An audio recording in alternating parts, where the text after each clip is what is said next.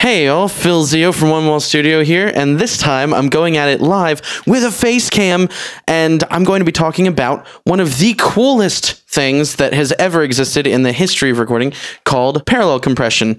Now, some people know it as New York compression, some people know it as, well, you know what, whatever, let's get right into it. So this is going to be about the right way to parallel compress. Okay, cool. So let's listen to what we have so far. I'm just going to play a little bit of this verse into the transition into the chorus.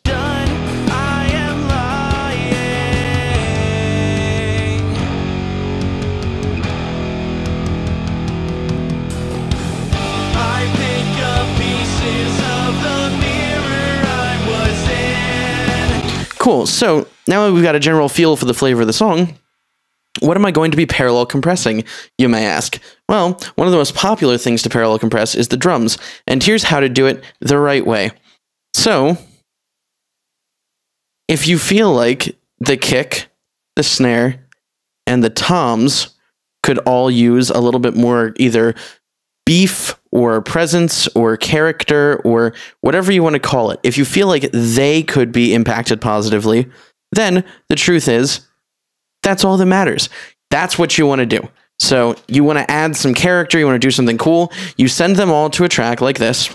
You'll notice that I have them sent to the SLR/parallel track, and I've got a send going from the kick track, sent piece pre-fader, which doesn't really matter, snare, pre-fader, toms, pre-fader, but post-FX. So you could do this any number of ways. In fact, I might even want to do the toms pre-FX. Who knows? So again, this is just to illustrate a point. So now that we have that sent from each of the tracks, either pre-fader, post-fader, or pre-FX, I can do this.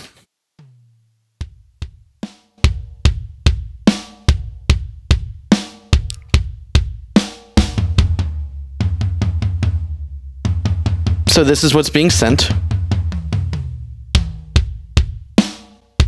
Now, the thing about parallel compression is you can choose to do any number of things you want. One thing that I kind of like to do is use this plugin by Plugin Mix called Clarisonics. And if you notice, it's mostly a sub-focusing filter with like a boost in the low end, and it's also got a clarity knob. So let's hear what those things do.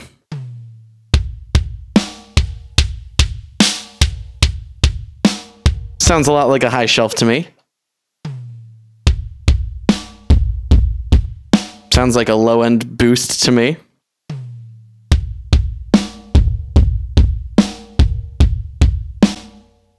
Sounds like a band filter or something that's pushed up, and it's got a couple of different modes. Now, the tool you use is not nearly as important as what you do with it. So let's get maybe a little bit more fatness, but this time I want to go for like hardcore clarity. So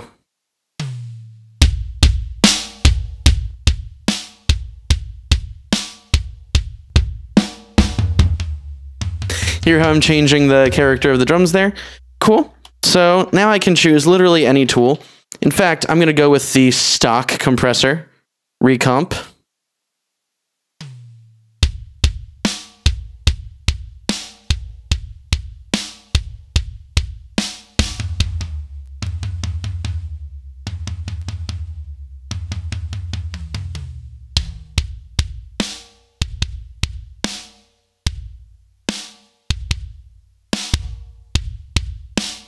And just because I want to throw some impact onto it, I'm going to run it into a preamp.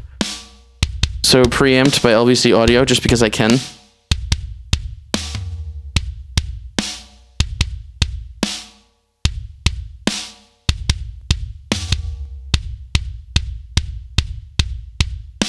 And I'm going to scoop out 150 hertz, just because I can.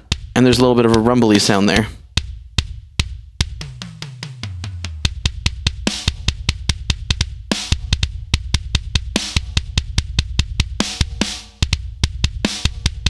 Cool. So now that I have that, I'm going to run it straight into, let's say, a clipper, just for fun.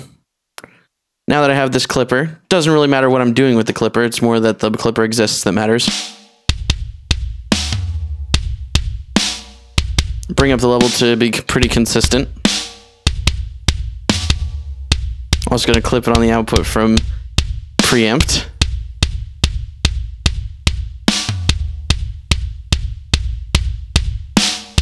So now it's a pretty horribly mangled signal. I'm just gonna...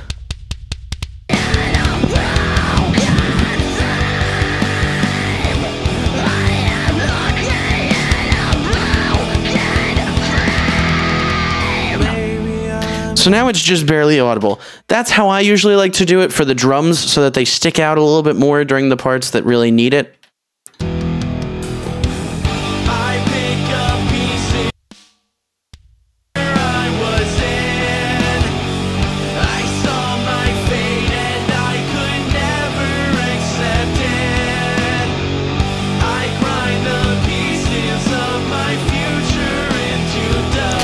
You hear how it's subtle, but it just barely brings out the character of the smack and the punch of the drums. Well, that's what we're going for with this kind of parallel compression. There is actually another kind of parallel compression that I'd like to talk to you about, and that is air parallel compression. So this is going to be called an air channel. And here I'm going to be sending not just the shells and such, but also I'm going to be sending some rooms very gently. I'm going to be sending the snare very hard, but pre-FX. Going to be sending the toms very hard, but pre-FX. I'm going to be sending the kick to the air channel. Everything's sending to this air folder.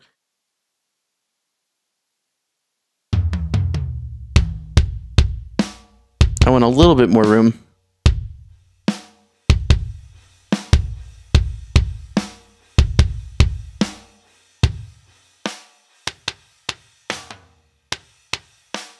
I'm just going to use plus 10 dB because I like the EQ on it and I like running into the compressor. I'm going to crank the crap out of this stuff. Give it a little bit more air at like 15K. Maybe a little bit more smack at 8K. And that's the whole point. After I've high passed it and given it that crazy punch, I'm going to run it into here. Make the attack as hard as possible, as high as possible. I'm going to run into the limiter. And then, just for fun, I'm going to clip it again. Make everything sound like a little bit more trash canny. But the purpose of this is to also blend in subtly.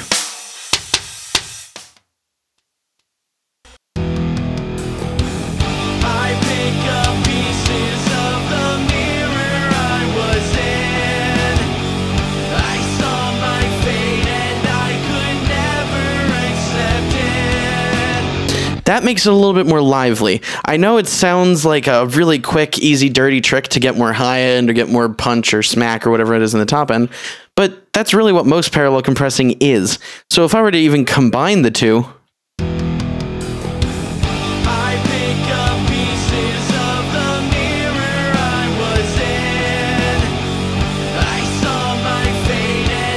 you now get a lot more of a roomier, airier vibe with just a hint of that liveliness in the background, which is kind of what I'm going for with this track, because I could do more room track, but I kind of like the level the room track is at. I just wish it was a little bit more expressive in the background, and really that's what having these so low is all about. You can really combine parallel routing schemes, and here's another example of that. I'm going to do a parallel scoopy bass track where I take the bass, I do that traditional smile curve that you see in a lot of these things where they just boom, boom. But then I'm also going to high pass it. So smiley face, low pass to like 5K, and then smash the crap out of it. Probably with something like Pawn Shop Comp by Corn F Audio. This is a pretty cool boy right here.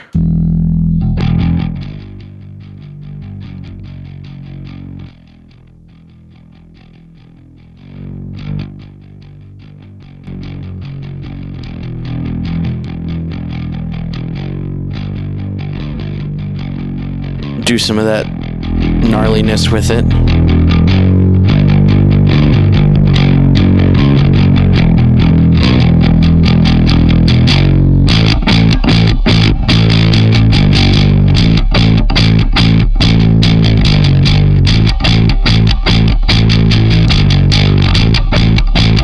And then limit it with a like L1 knockoff.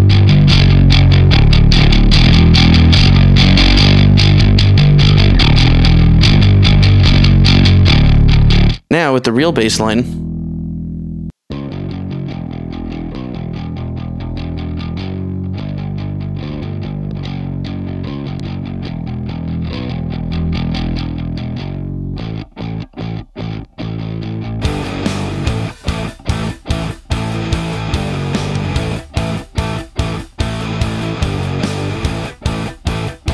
I'm really just driving it hard, but I'm driving it in parallel instead of driving it on the track, which is a fun way to use parallel compression or parallel saturation for the bass. Another thing you can do with parallel saturation or parallel compression, you may have seen this before in one of my mix fix videos, is using a parallel EQ to fill a hole in a rhythm guitar part. Let's look at where there might be a hole in this rhythm guitar. So there's holes at like 150 and like 1.7K, but that's not bad. What I want to do is I want to increase the low end of the guitars and that little bit of spikiness. So here's a cool trick, basically filtering.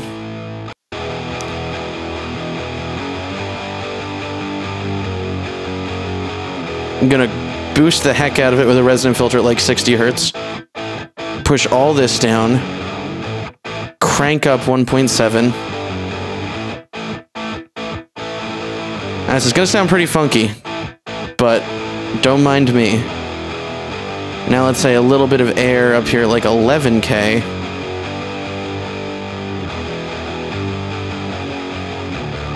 And then a cutoff here so it doesn't get in the way of the crackiness of the drums parallels.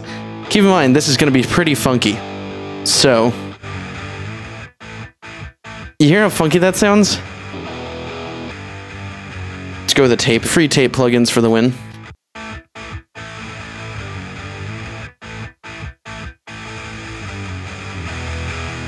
I can really push this thing. Maybe use the compressor from plus 10 dB.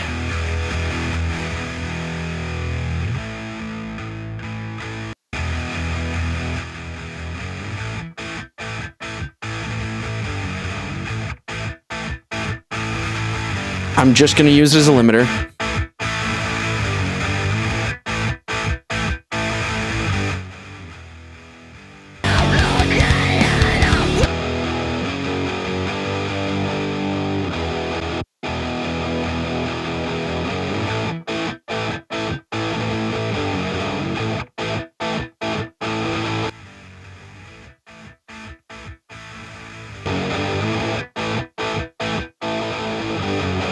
It just fills in those places a little bit. Another optimal use for it would be automating that parallel compression down so that during this section, it's a lot softer and there's way more contrast. Maybe I'm not broken, maybe I'm not sure. At that point, it's basically emulating what a pedal would do, which is emphasizing different parts. So if you didn't record a guitar part with a pedal, you could do this with a sidechain filter.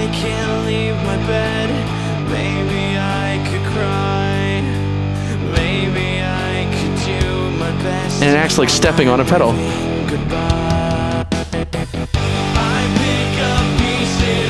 Hear how it really just fills out the edges of it a little bit more once it kicks back in? Yeah, that's one thing that you can use a parallel compression, parallel saturation, parallel EQ, whatever you want to call it. This is all about doing parallel mixing tricks. Well, that's a good name for the video. All right, so then you get this lead thing going on. How would you do it with a lead? Here's what I would do for a lead. Funny things about parallel leads. You know you can mix with reverbs in parallel, mix the lead guitar parts through.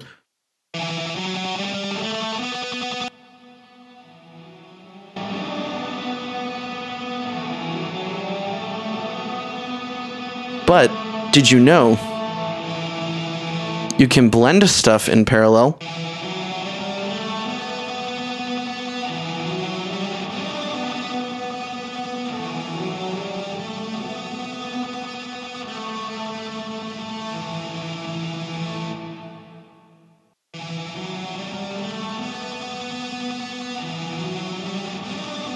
And create an extremely airy room sound with an EQ.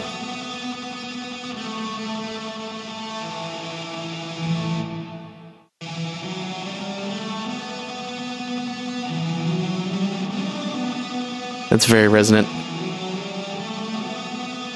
And then you could use something like gain reduction.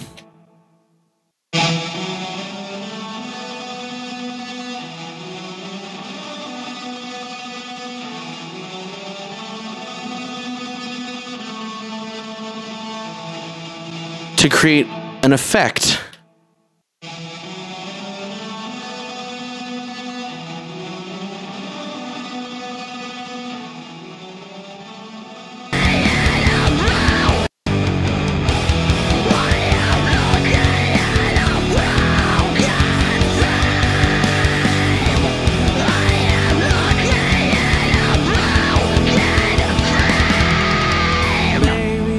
So when you do that, you can do these crazy, unrealistic structures of like bombastic rooms with a really basic plate. You can do an extended sustain off of that. So if you listen to the guitar part right after,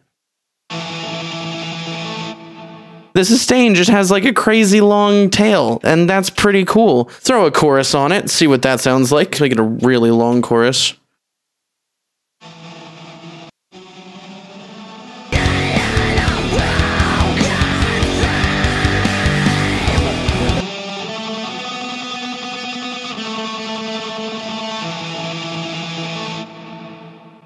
It just gives it this like really weird vibe, and I like it.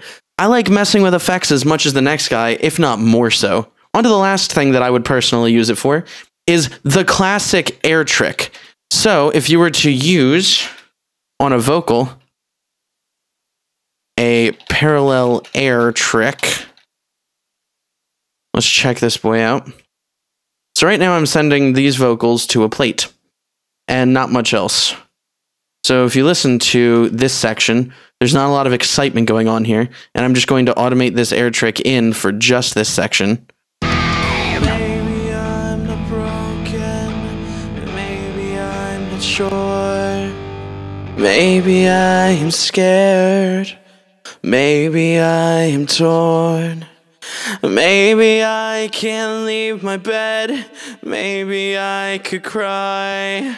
Maybe I could do my best while I'm waving goodbye. Maybe I'm not broken, maybe I'm not sure. Maybe I am scared, maybe I am torn. Maybe I can't leave my bed, maybe I could cry. Maybe I could do my best while I'm waving goodbye. So I do want to de-ess it so that the S's don't get nasty. Maybe I'm not sure. Maybe I am scared. Maybe I am torn. Maybe I can't leave my bed. Maybe I could cry. Maybe I could do my best while I'm waving goodbye. And honestly, I'm feeling a distressor for this one, so I want to smash the heck out of it. Maybe I can't leave my bed. Maybe I could cry. Maybe I could do my best while I'm waving goodbye. Maybe I'm not broken. Maybe I'm not sure.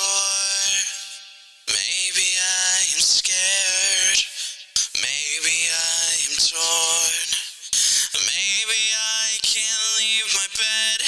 Maybe I could cry. Maybe I could do my best while I'm waving goodbye. And then there's a little bit of noise in the background, and I don't want the noise to be consistent. So I feel like I should low pass it a little and then drop it down.